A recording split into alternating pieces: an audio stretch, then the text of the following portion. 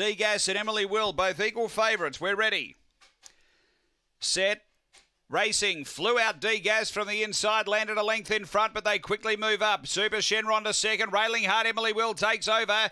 D-Gas back to second, Mr. Onassis drives up and 3 away now, Super Shenron. Then Power Bank and Hayride Hewitt, but getting along well here is Emily Will. Up to the bend, clear of Mr. Onassis and D-Gas, but down the straight, it's all Emily Will. And Emily Will goes on to beat Mr. Onassis, D-Gas, and then Super Shenron. Next, Power Bank and Hayride Hewitt. The time here is 23:40.